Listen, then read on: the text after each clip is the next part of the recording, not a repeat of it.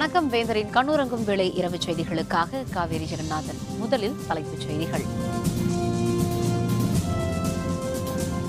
உள்ளாட்சி தேர்தல் ரத்து உத்தரவு. உயர்நீதிமன்றத்தில் தேர்தல் ஆணையம் மேல்முறையீடு.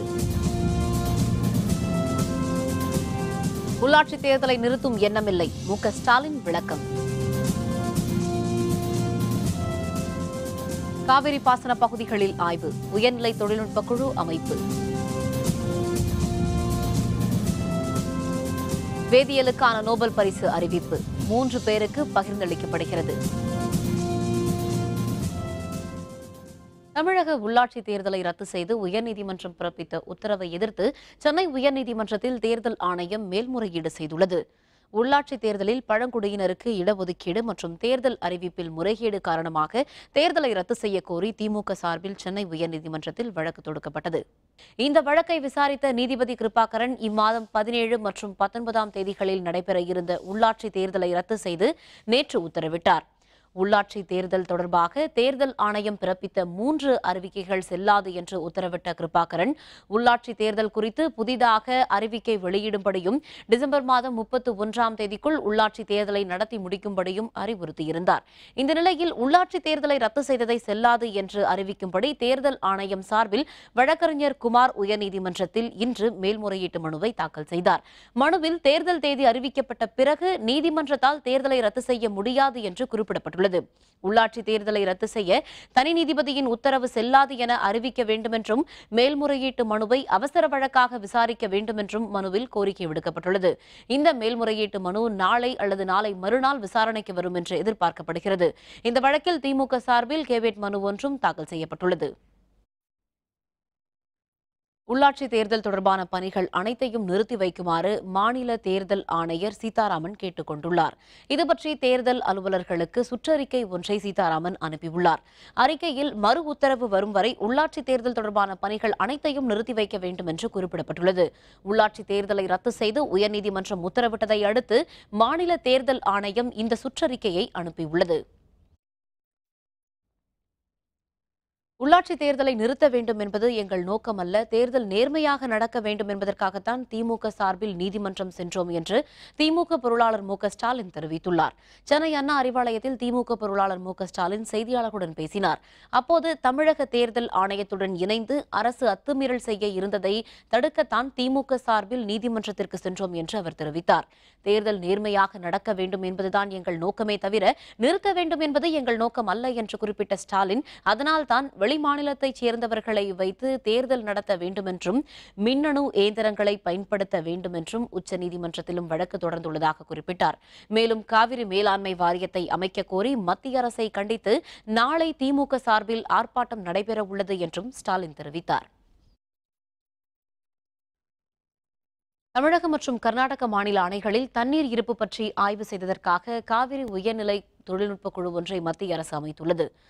காவிரி தொடர்பான வழக்கு விசாரணையில் தமிழகம், கர்நாடக அணைகளில் உள்ள நீர் இருப்பை ஆய்வு செய்யவும், காவிரி பாசன பகுதிகளில் ஆய்வு செய்யவும் குழு அமைக்க வேண்டும் என்றும், அந்த குழுவின் ஆய்விற்கு பிறகு தனது அறிக்கையை 17ஆம் தேதி தாக்கல் செய்ய வேண்டும் என்றும் உச்சநீதிமன்றம் உத்தரவிட்டிருந்தது. இதையடுத்து மத்திய நீர்வள ஆணைய தலைவர் CM தலைமையில் காவிரி உயர்நிலை தொழில்நுட்ப குழு ஒன்றை மத்திய அரசு அமைத்துள்ளது. குழுவில் கிருஷ்ணா கோதாவரி நீர்ப்பாசன தலைமை பொறியாளர் RK குப்தா, நீர்வள ஆணையத்தைச் சேர்ந்த சையத் மசூத் ஹுசைன் மற்றும் தமிழகம், கர்நாடகம், கேரளம், புதுச்சேரி மாநிலங்களின் தலைமை பொறியாளர்களும் இடம்பெற்றுள்ளனர்.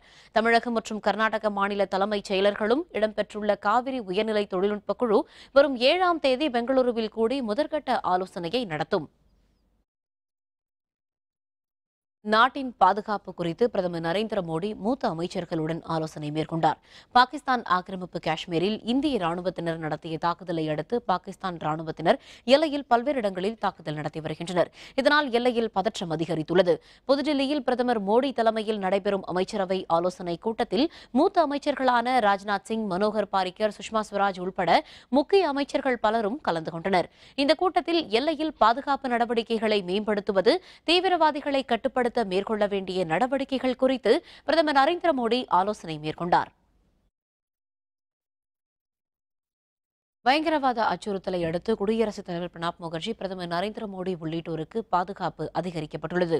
பாகிஸ்தான் ஆக்கிரமிப்பு காஷ்மீரில் இந்திய ராணுவம் தாக்குதல் நடத்தியதற்கு பதிலாக தீவிரவாதிகளை ஊடுருவச் செய்து இந்தியாவின் முக்கிய இடங்களில் தாக்குதல் நடத்த இருப்பதாக உளவுத்துறை எச்சரிக்கை விடுத்துள்ளது. இதற்காக எல்லை கட்டுப்பாட்டு கோட்டை ஒட்டிய பகுதியில் 100 தீவிரவாதிகள் பதுங்கியிருப்பதாக தகவல் வெளியாகியுள்ளது. இதையடுத்து குடியரசுத் தலைவர் பிரணாப் முகர்ஜி பிரதமர் நரேந்திர மோடி ஆகியோருக்கு பாதுகாப்பு அதிகரிக்கப்பட்டுள்ளது. இதேபோல் குடியரசு துணைத் தலைவர் ஹமீத் அன்சாரிக்கும் காங்கிரஸ் தலைவர் சோனியா காந்திக்கும் காங்கிரஸ் துணைத் தலைவர் ராகுல் காந்திக்கும் பாதுகாப்பு அதிகப்படுத்தப்பட்டுள்ளது. எல்லை தாண்டிய பயங்கரவாதம் பற்றி சார்க் மாநாட்டில் விவாதிக்கப்பட வேண்டும் என்று இலங்கை பிரதமர் ரணில் விக்ரமசிங்கே தெரிவித்துள்ளார். 3 நாள் அரசுமுறை பயணமாக இந்தியா வந்துள்ள இலங்கை பிரதமர் ரணில் விக்ரமசிங்கே தில்லியில் இன்று செய்தியாளர்களுடன் பேசினார். அப்போது இந்தியா இலங்கை உறவு வலுவாக உள்ளதாகவும் இந்தியாவுடன் இணைந்து இலங்கையில் பல திட்டங்கள் செயல்படுத்தப்பட்டு வருவதாகவும் அவர் தெரிவித்தார். சீனாவுடன் பொருளாதார உறவை மட்டுமே வைத்திருப்பதாகவும் ராணுவ உறவு எதையும் இலங்கை வைத்திருக்கவில்லை என்றும் அவர் குறிப்பிட்டார். மீனவர் பிரச்சினை தொடர்பாக இரு நாட்டு மீனவர்களிடையே வரும் நவம்பரில் பேச்சுவார்த்தை நடைபெறும் என்றும் ரணில் விக்ரமசிங்கே தெரிவித்தார். முன்னதாக இந்தியா வந்துள்ள இலங்கை பிரதமர் ரணில் விக்ரமசிங்கே இன்று பிரதமர் நரேந்திர மோடி, காங்கிரஸ் தலைவர் சோனியா காந்தி, முன்னாள் பிரதமர் மன்மோகன் சிங் ஆகியோரை சந்தித்து பேசினார்.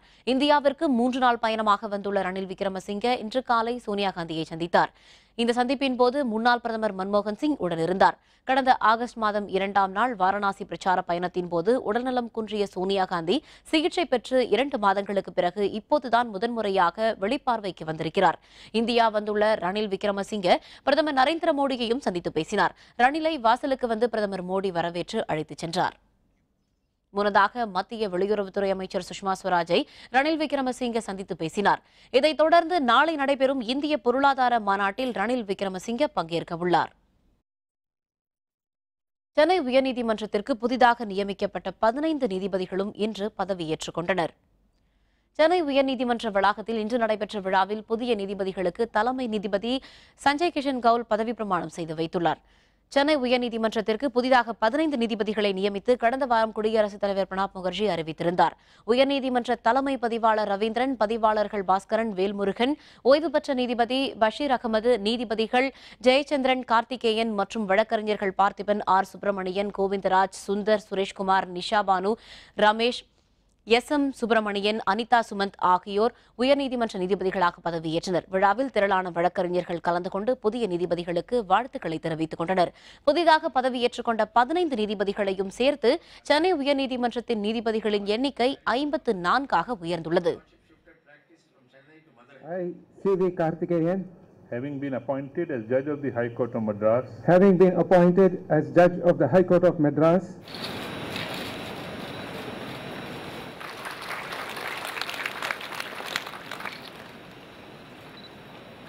Duly and faithfully and to the best of my ability, knowledge and judgment.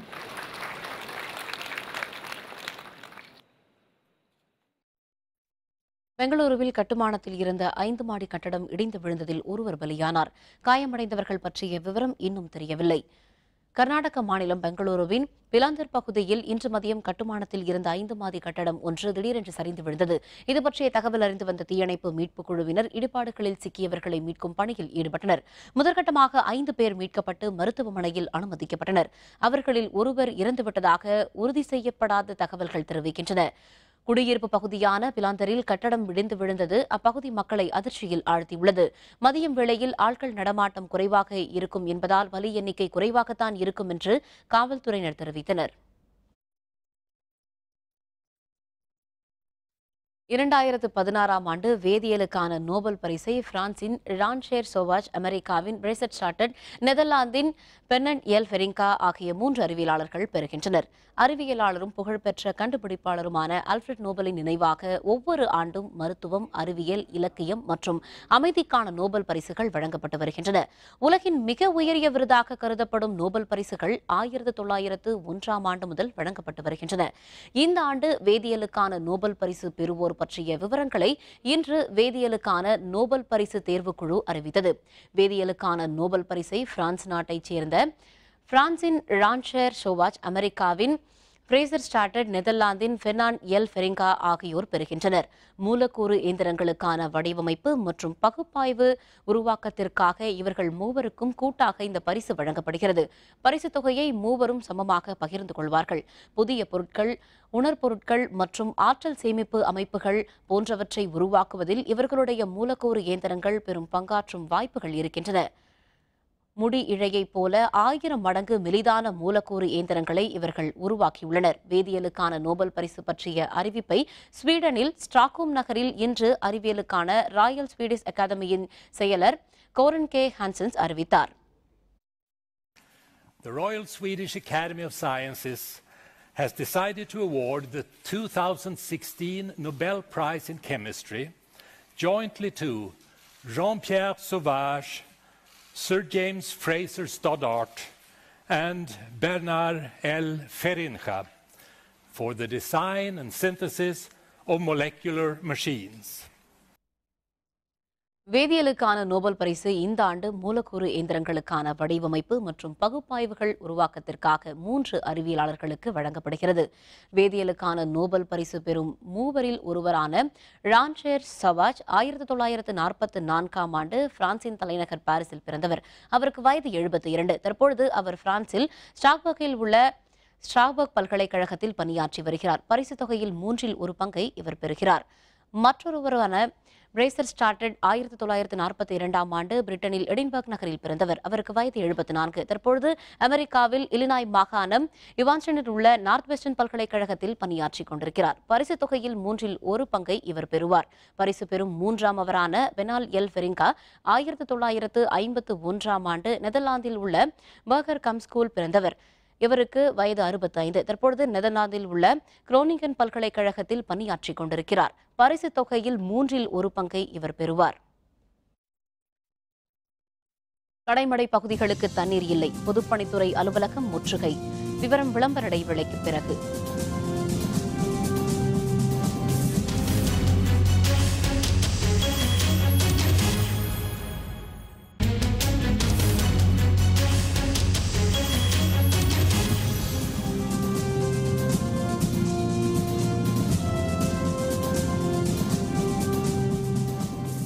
செய்திகள் தொடர்கின்றன. காவிரி விவகாரம் தொடர்பாக வரும் 9 மற்றும் 10ஆம் தேதிகளில் தமிழக பாரதிய ஜனதா கட்சியினர் பிரதமர் மோடியை சந்திக்க இருப்பதாக கட்சியின் மூத்த தலைவர் இலகணேசன் தெரிவித்துள்ளார். சென்னை விமான நிலையத்தில் செய்தியாளர்களுடன் பேசிய அவர், நாடாளுமன்றத்தில் சட்டம் இயற்றுவதன் மூலமே காவிரி மேலாண்மை வாரியத்தை அமைக்க முடியும் என்றும், வாரியம் அமைப்பதை வலியுறுத்தி வரும் 9 மற்றும் 10ஆம் தேதிகளில் தமிழக பாரதிய ஜனதா சார்பில் பிரதமரை நேரில் சந்தித்து வலியுறுத்த இருப்பதாகவும் தெரிவித்தார். மத்திய அரசாங்கம் காவேரி மேலாண்மை வாரியம் நாங்கள் அமைக்கப் போவதில்லை என்று சொல்லவில்லை. அமைக்கக்கூடாது என்கின்ற கர்நாடகத்தின் வாதத்தையும் மத்திய அரசாங்கம் ஏற்றுக்கொள்ளவில்லை. இன்னும் கூட தமிழகத்திலிருந்து நாங்கள் முக்கியமான ஒரு சில பேர் 9-10 தேதிகளில் டெல்லி செல்ல இருக்கிறோம்.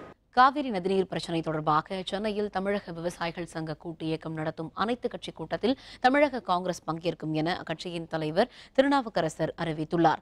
சென்னை சத்தியமூர்த்தி பவனில் விவசாயிகள் சங்க பிரதிநிதிகளை சந்தித்த பின்னர் செய்தியாளர்களுடன் பேசிய திருநாவுக்கரசர், காவிரி நடுவர் மன்றத்தை அமைக்க மத்திய அரசு முன்வர வேண்டும் என்று கோரிக்கை விடுத்தார். உச்சநீதிமன்ற தீர்ப்பை மதிக்காமல் மத்திய அரசு செயல்படுவது சட்டத்திற்கும் தர்ம நியாயத்திற்கும் அரசியல் சட்டத்திற்கும் புறம்பான செயலாகும். உச்சநீதிமன்றத்துடைய தீர்ப்பை மதித்து காவிரி நதிநீர் மேலாண்மை வாரியத்தை உடனே அமைக்க வேண்டும்.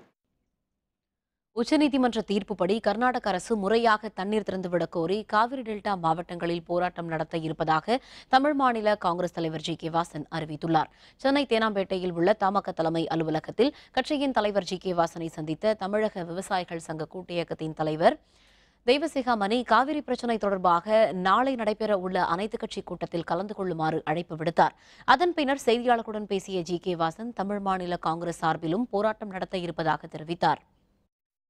ஒரு காலக்கெடுவுக்குள் மத்திய அரசு காவிரி மேலாண்மை வாரியத்தை அமைக்கவும், 7ஆம் தேதியிலிருந்து முறையாக கோர்ட் உத்தரவை மீறாமல் கர்நாடக அரசு தமிழகத்திற்கு தண்ணீர் கொடுக்க வேண்டும் என்பதை வலியுறுத்தியும் டெல்டா மாவட்டத்தில் மாபெரும் ஆர்ப்பாட்டத்தை நடத்த இருக்கிறோம்.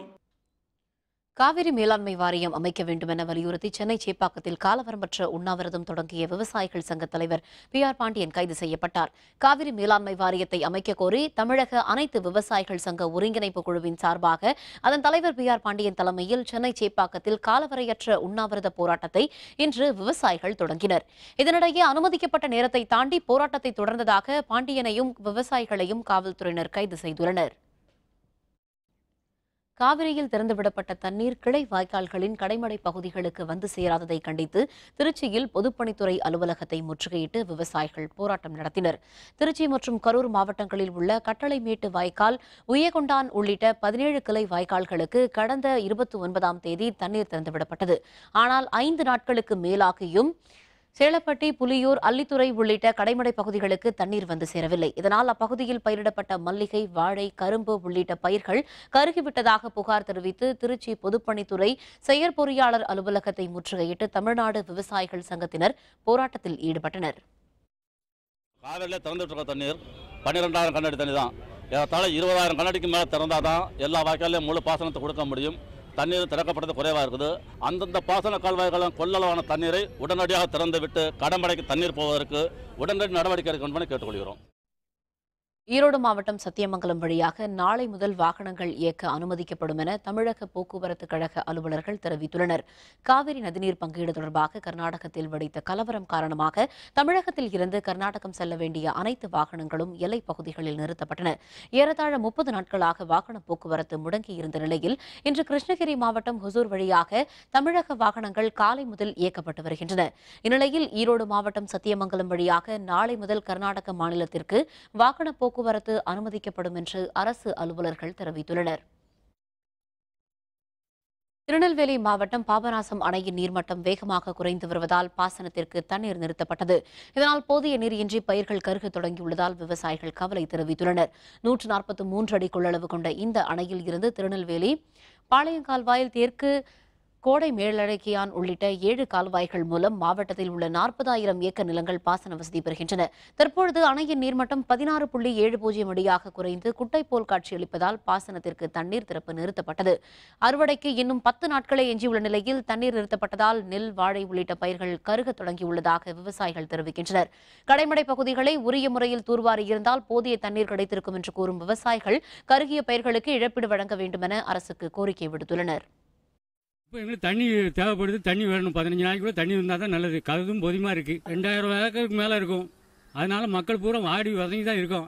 நாங்கள் வட்டி வாசி வாங்கி நாங்கள் சொசைட்டியில் நகையெல்லாம் அடை வச்சுருக்கோம். இப்படி விளையாமல் போச்சுன்னா நாங்கள் எப்படி இந்த பணத்தை திருப்பது வைக்கிறது? கவர்மெண்ட் பார்த்தா இதை செய்யணும். அதிகாரி பார்த்து இதை செஞ்சால் தான் எங்களுக்கு நல்லது. போதிய அளவு தண்ணி இல்லாமல் இப்போ கடைசியில் ஒரு 10 நாளுக்கு உண்டான அறிகுறியாக அறுவடைக்கு தயாராக இருக்கும். பூரா நெல் நீர்ச்சாவி ஆகிட்டு இருக்கு. போதிய அளவு தண்ணி இல்லைன்னா விவசாயத்தில் எங்களுக்கு ரொம்ப நஷ்டம். இந்த விவசாயத்துக்கு நான் வச்ச கடத்துக்கு திருப்பதுக்கு வேறு வழி கிடையாது. போதிய அளவு தண்ணி விட்டால் தான் எங்களுக்கு இது. இதனால் எங்களுக்கு மேல் அதிகாரிகள் ஏதாட்டும் ஒரு கர்ணமனை காட்டி எங்களுக்கு தண்ணி திறக்கிறதுக்கு உண்டான வாய்ப்பும் நீங்கள் கொடுக்கணும். பாபநாசம் டேமில் தண்ணி இல்லை. அதனால் மணிமுத்தால் இருக்க தண்ணியாவது எங்களுக்கு திறந்து விட்டு இந்த பயிரை பாதுகாக்க சொல்லுங்கள். எல்லாம் ஈடு வச்சு நின்றுருக்கு. திரும்ப 2ஆம் மட்டும் எங்களை அடுத்தாலையும் கஷ்டத்துக்கு ஆளாக்கிறாங்க. அறுப்போம், மழை நேரத்தை அறுப்பு, அதுவும் கை சேருதோ என்னமோ. எப்படியும் ஒரு 2 தண்ணியாவது எங்களுக்கு வேணும். இல்லைன்னா பெரிய பாதிப்பாயிரும். SRM பல்கலைக்கழகத்தில் மருத்துவ மாணவர் சேர்க்கையில் ஏமாற்றி பணம் பெற்றுக்கொண்டு காணாமல் போன மதனின் கூட்டாளி சுதிரை 3 நாட்கள் போலீஸ் காவலில் விசாரணை நடத்த சைதாப்பேட்டை குற்றவியல் நடுவர் நீதிமன்றம் அனுமதி அளித்துள்ளது. SRM பல்கலைக்கழக மருத்துவக் கல்லூரி மாணவர் சேர்க்கையின் போது இடம் வாங்கி தருவதாக மாணவர்களிடம் பணம் பெற்றுக்கொண்ட மதன் பின்னர் காணாமல் போனார். இதனிடையே மதனின் கூட்டாளியான சுதிர் என்பவரை மத்திய குற்றப்பிரிவு காவல்துறையினர் கடந்த 26ஆம் தேதி கைது செய்து சைதாப்பேட்டை குற்றவியல் நடுவர் நீதிமன்றத்தில் ஆஜர்படுத்தி புழல் சிறையில் அடைத்தனர். வழக்கு தொடர்பாக சுதிரை 5 நாள் காவலில் எடுத்து விசாரிக்க மத்திய குற்றப்பிரிவு காவல்துறையினர் மனு செய்தனர். இதை விசாரித்த சைதாப்பேட்டை குற்றவியல் நடுவர் நீதிமன்ற நீதிபதி பிரகாஷ் 3 நாட்கள் சுதிரை போலீஸ் காவலில் விசாரிக்க அனுமதி வழங்கி உத்தரவிட்டுள்ளார். பூந்தமல்லி அருகே ஓய்வு பெற்ற நீதிமன்ற பதிவாளர் வீட்டில் 80 சவரன் நகை திருடு போனது. இதுகுறித்து காவல்துறையினர் விசாரணை நடத்தி வருகின்றனர். ஓய்வு பெற்ற நீதிமன்ற பதிவாளர் ராமமூர்த்தி பூந்தமல்லியை அடுத்த காட்டுப்பாக்கம் முருகன் கோவில் தெருவில் வசித்து வருகிறார். கடந்த சில நாட்களுக்கு முன்பு தனது மனைவி சாந்தாவுடன் மகன் வீட்டிற்கு சென்றிருந்தார். இன்று காலை வீட்டிற்கு வந்தபோது வீட்டின் முன்பக்க கதவின் பூட்டுகள் உடைக்கப்பட்டிருந்தன. மேலும் வீட்டில் இருந்த 2 பீரோக்களும் உடைக்கப்பட்டு அதில் இருந்து 80 சவரன் நகைகள் கொள்ளையடிக்கப்பட்டிருப்பது தெரியவந்தது. இதுகுறித்து காவல்துறையினர் விசாரணை மேற்கொண்டு வருகின்றனர். திருச்சியில் வீட்டின் பூட்டை உடைத்து 25 சவரன் நகைகள் திருடு போனது குறித்து காவல்துறையினர் விசாரணை நடத்தி வருகின்றனர். திருச்சி ஜே.கே. நகர் தாமரை செருவைச் சேர்ந்த ஓய்வு பெற்ற ரயில்வே அலுவலர் தாமோதரன் என்பவர் உடல்நலக்குறைவால் மருத்துவமனையில் அனுமதிக்கப்பட்டுள்ளார். மனைவி கஜலட்சுமி, மகள் சத்யபிரியா ஆகியோர் அவருக்கு துணையாக மருத்துவமனையில் கடந்த 5 நாட்களாக இருந்து வந்தனர். இந்த நிலையில் நேற்று இரவு சத்யபிரியா வீட்டிற்கு வந்தபோது வீட்டின் பூட்டு உடைக்கப்பட்டு பீரோவில் இருந்த சுமார் 25 சவரன் நகைகள் திருடு போனது தெரியவந்தது. இதுகுறித்து புகார் அளிக்கப்பட்டதன் பேரில் காவல்துறையினர் விசாரணை நடத்தி வருகின்றனர். இதேபோல் திருவண்ணாமலை மாவட்டம் சேத்துப்பட்டு அருகே காவலாளியை கட்டிப்போட்டு நகைக்கடையில் இருந்த 30 லட்சம் ரூபாய் மதிப்புள்ள நகைகள் கொள்ளையடிக்கப்பட்டன. இதுகுறித்து காவல்துறையினர் விசாரணை நடத்தி வருகின்றனர். திருவண்ணாமலை மாவட்டம் சேத்துப்பட்டு அருகே தேவிகாபுரத்தில் பிரேம்கிஷோர் என்பவருக்கு சொந்தமான நகைக்கடை உள்ளது.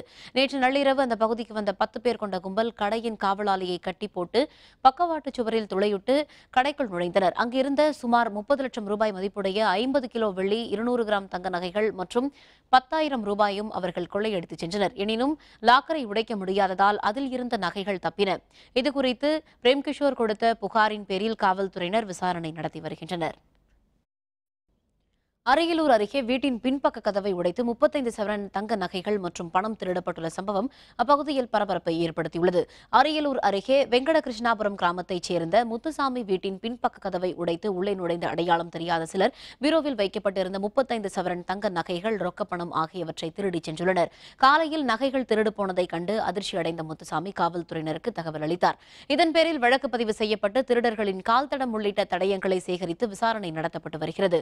கடந்த ஒரு வாரத்தில் மட்டும் அரியலூர், வாரணாசி மற்றும் அதன் சுற்று வட்டார பகுதிகளில் 5 திருட்டுச் சம்பவங்கள் நடைபெற்றதால் மக்கள் அச்சமடைந்துள்ளனர். காலையில எழுந்துச்சு வீட்டை திறந்து பார்க்குறோம் சார். பீரோ கதவு, பின் கதவு திறந்துக்கிட்டு எல்லாத்தையும் அடித்து உடச்சி பீரோ எல்லாம் திறந்து எடுத்துக்கிட்டு அடிச்சுக்கிட்டு போயிட்டாங்க சார். எல்லாம் ஒரு 30 பவுனு கிட்டத்தட்ட வரும் சார். சேலம் அரசு மோகன் குமரமங்கலம் மருத்துவக் கல்லூரியில் 1ஆம் ஆண்டில் மாணவர் சேர்க்கையை அதிகரிப்பது தொடர்பாக இந்திய மருத்துவ கவுன்சில் அலுவலர்கள் இன்று ஆய்வு மேற்கொண்டனர். சேலம் அருகே உள்ள அரசு மோகன் குமாரமங்கலம் மருத்துவக் கல்லூரியில் ஆண்டுதோறும் 1ஆம் ஆண்டு மருத்துவ படிப்பில் 75 மாணவர்கள் சேர்க்கப்பட்டு வருகின்றனர். இதனை 100ஆக அதிகரிக்க இந்திய மருத்துவ கவுன்சிலிடம் அரசு மருத்துவக் கல்லூரி நிர்வாகம் கோரிக்கை விடுத்திருந்தது. இருப்பினும் கடந்த 10 ஆண்டுகளாக இந்த கோரிக்கை நிறைவேற்றப்படவில்லை. இந்நிலையில் இந்திய மருத்துவ கவுன்சில் அலுவலர்கள் கே.சி. தாஸ், டாக்டர் சர்மா, பேராசிரியர் நரசிம்மசாமி ஆகியோர் கொண்ட பேராசிரியர்கள் குழு இன்று அரசு மோகன் குமாரமங்கலம் கல்லூரியில் ஆய்வு மேற்கொண்டது.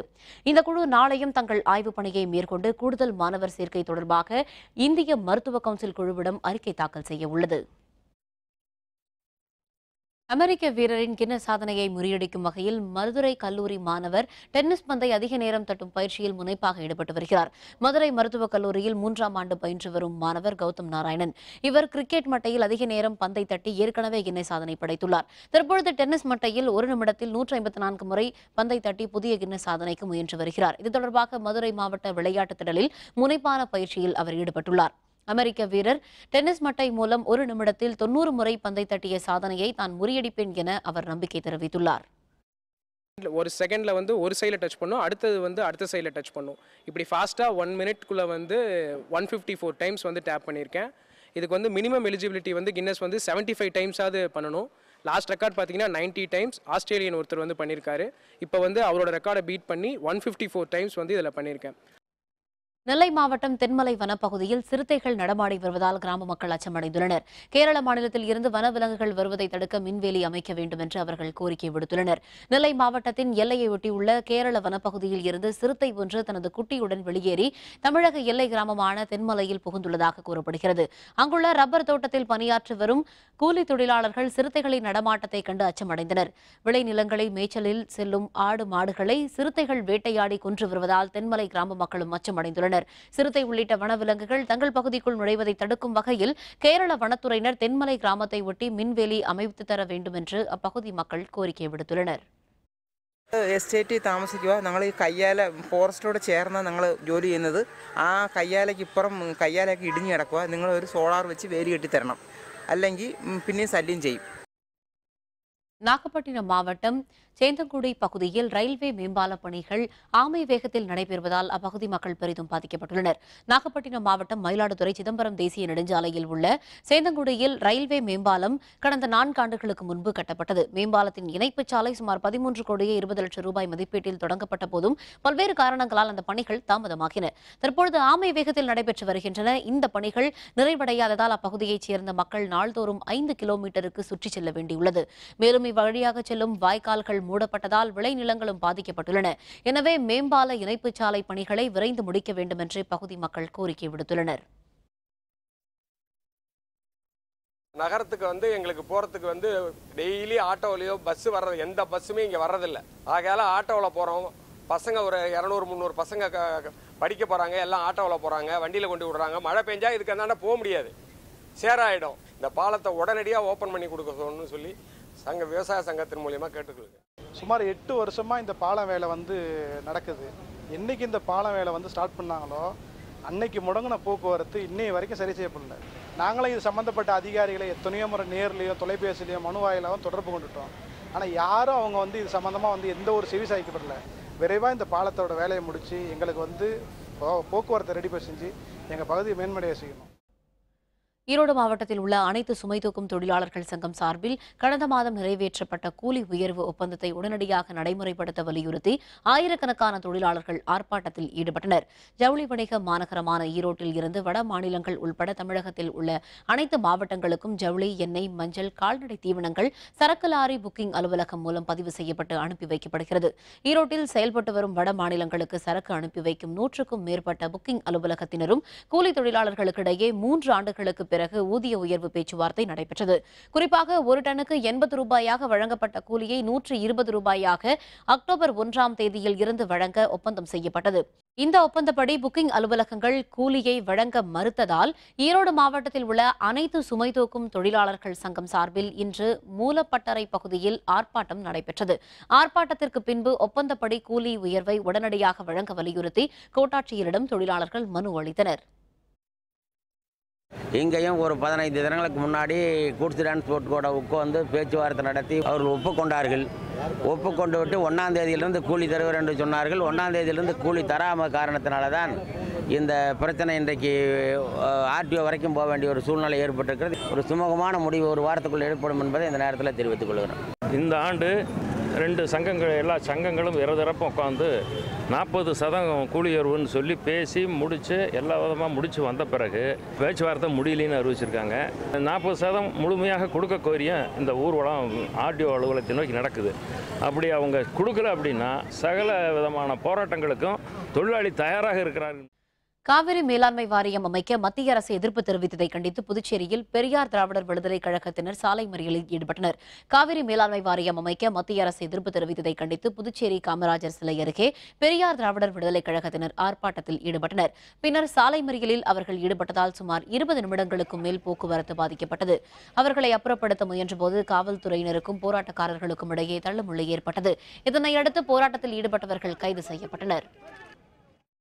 சட்டத்துக்கு புறம்பாக செயல்படுகின்ற கர்நாடகத்துக்கு ஆதரவாகவும் உச்சநீதிமன்ற ஆணை பிறப்பித்ததுக்கு அப்புறமும் நம்முடைய உரிமையான காவிரி நீர் மேலாண்மை வாரியம் அமைக்க முடியாது என்று மறுப்பு தெரிவிக்கின்ற மத்தியில் ஆளுகின்ற மோடி அரசை கண்டித்து தமிழர் உரிமையை மீட்கின்ற இந்த போராட்டம் அடுத்து பல்வேறு வடிவங்களில் தொடர்ந்து நாங்கள் முன்னெடுப்போம் என்று இந்த நேரத்தில் உறுதியாக கூறிக்கொள்கிறோம். கரூர் மாவட்டத்தில் நிகழாண்டு போதிய மழை இல்லாததால் பூக்களின் விளைச்சல் குறைந்துள்ளது. மேலும் ஆயுத பூஜைக்கு ஒரு சில நாட்களே உள்ள நிலையில் பூக்களின் விலை அதிகரிக்கும் என்று எதிர்பார்க்கப்படுகிறது. கரூர் மாவட்டத்தில் மாயனூர், செக்கனம், தாளியாம்பட்டி, குளித்தலை உள்ளிட்ட பகுதிகளில் மல்லி, ஜாதி மல்லி, முல்லை, மரு, அரளி உள்ளிட்ட பூக்கள் சாகுபடி செய்யப்படுகின்றன. அவ்வாறு சாகுபடி செய்யப்படும் பூக்களை கரூர் மாவட்டத்தில் உள்ள பூச்சந்தையில் விவசாயிகள் விற்பனைக்காக கொண்டு வந்து விற்பனை செய்வார்கள். கடந்த ஆண்டை விட இந்த ஆண்டு போதிய மழை இல்லாத காரணத்தால் பூக்களின் விளைச்சல் கடுமையாக குறைந்துள்ளது. மேலும் பூக்களின் வரத்து குறைந்து கொண்டே வருவதால் ஆயுத பூஜை, விஜயதசமி திருவிழா நாட்களில் பூக்களின் விலை 4 மடங்கு உயர வாய்ப்புள்ளதாக பூ வணிகர்கள் தெரிவித்தனர். மழை அதிகம் பெய்யாத காரணத்தினால கிட்டத்தட்ட ஒரு 2000 கிலோ 2500 கிலோ வர வேண்டிய பூ வந்து ஒரு 300லேருந்து 500 கிலோ மட்டும் வந்துட்டுருக்கு. அதனால் விலையும் அதிகம், போதிய அளவுக்கு வியாபாரிகளுக்கு பூவும் பத்தவில்லை. மேலும் சரஸ்வதி பூஜை நெருங்கி வருவதால் பூக்களின் விலை இன்னும் ஏறும். நாங்கள் இங்கே பூ வாங்க வந்தோம்.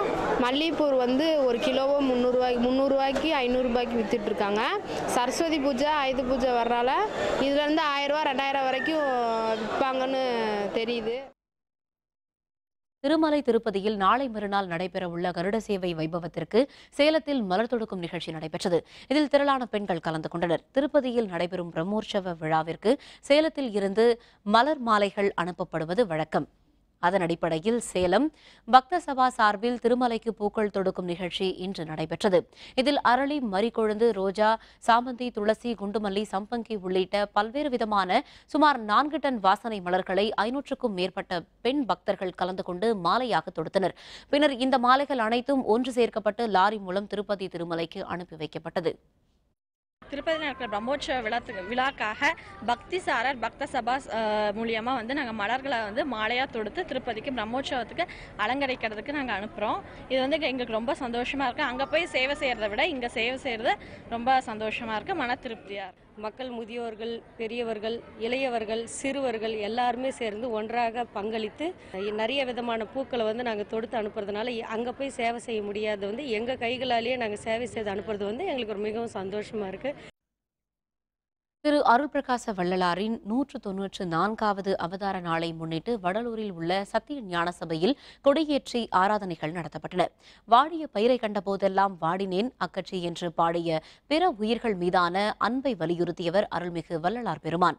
அருட்பெரும் ஜோதி என்று போற்றப்படும் அவருடைய 194வது அவதார நாள் இன்று சிறப்பாக கொண்டாடப்பட்டது.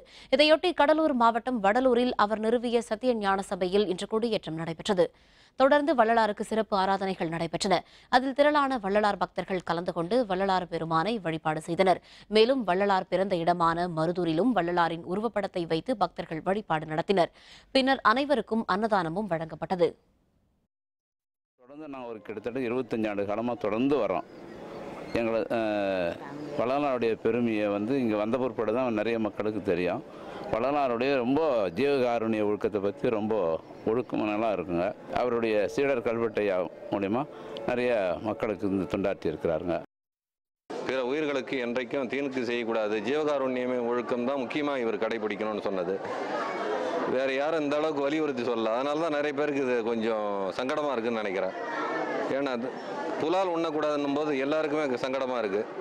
ஆனால் அது விட்டாதான் ஆண்டவனே நம்மக்கிட்ட வருவாருன்றதுல உறுதியாக இருந்தவர் சொன்னது இவர் தான். அருள்பிரகாச வள்ளலாரின் அவதார நாளை ஒட்டி நாகர்கோவிலில் நடைபெற்ற வழிபாட்டில் பலர் பங்கேற்றனர். அனைத்து உயிர்களும் இன்புற்று வாழவும், சாதி சமயத்திற்கு அப்பாற்பட்டு மனித நேயத்தோடு வாழ வேண்டும் எனவும் போதனைகளை அருளிய அருள்பிரகாச வள்ளலாரின் 194வது அவதார நாள் இன்று கொண்டாடப்படுகிறது. இதையொட்டி கன்னியாகுமரி மாவட்டம் நாகர்கோவிலில் வள்ளலார் பேரவை சார்பில் அவரது படத்திற்கு அருள்ஜோதி ஏற்றப்பட்டு சிறப்பு வழிபாடு நடைபெற்றது.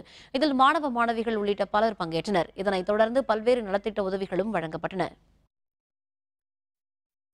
வள்ளலார் வருவிக்கிட்ட திருநாளை குமரி மாவட்ட வள்ளலார் பேரவை சார்பாக இன்று சிறப்பாக அருள்ஜோதி ஏற்று வள்ளலார் திருவுருவப்படம் தெரிந்து திருவருட்பிரகாச வள்ளலார் வருவிக்கிட்ட திருநாளில் அனைவருக்கும் வள்ளலார் திருவுருளால் வாழ்த்தி மலர்கின்றேன்.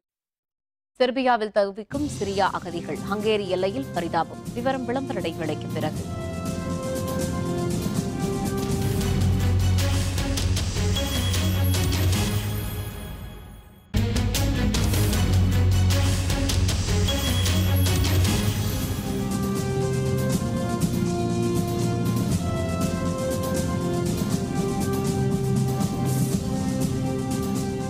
செய்திகள் தொடர்கின்றன. இனி அயலக செய்திகள்.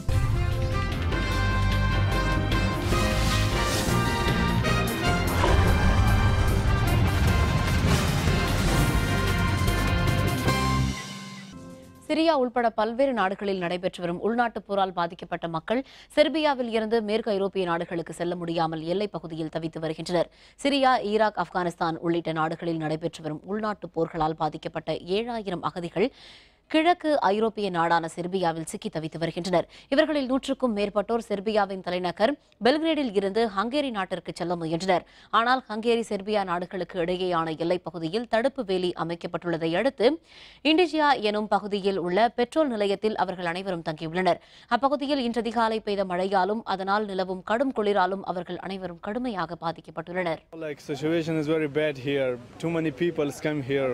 I want to open the border in Hungary because too much cold here.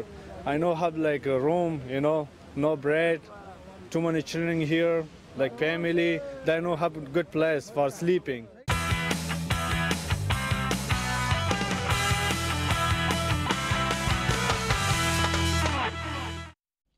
உலக கால்பந்து தகுதிப் போட்டிக்காக ஜப்பான் ஈராக் கால்பந்து அணிகள் ஜப்பானில் உள்ள சைடாமா நகரில் மும்முர பயிற்சியில் ஈடுபட்டுள்ளனர். ரஷ்யாவில் வரும் 2018ஆம் ஆண்டு உலக கால்பந்து கோப்பை போட்டி நடைபெற உள்ளது.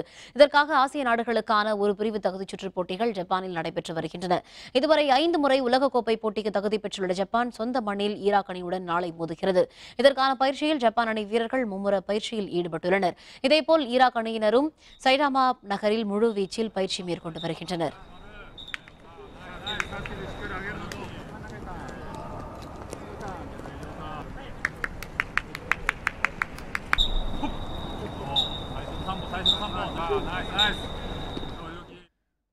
மீண்டும் தலைப்புச் செய்திகள்.